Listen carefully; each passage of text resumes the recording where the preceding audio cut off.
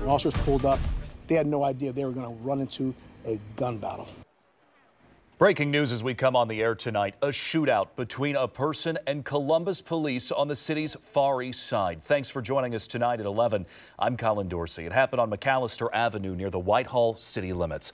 And that's where we find 10 TV's Carly Dion. She was the first one at the scene tonight and has been there all evening. She's live for us now. Carly, what have you learned?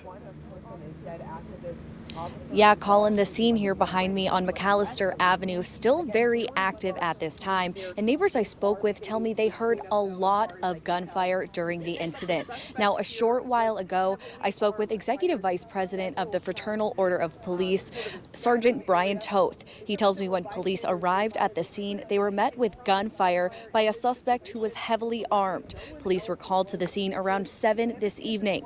Toth says at least one officer returned gunfire. He also confirmed at least one person is dead. He adds this started from a domestic situation.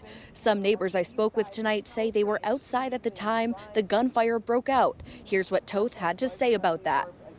When police officers arrived, they were met with gunfire by the suspect, and the suspect left them no other alternative but to return fire to save their own lives. Now, we've also been told Columbus Police Homicide and the Bureau of Criminal Investigation are investigating this incident, and we're working to learn more at this time. Columbus Police actually just told us in a short while they're going to come and see us and give us some more information. But for now, Colin, I'll send it back to you.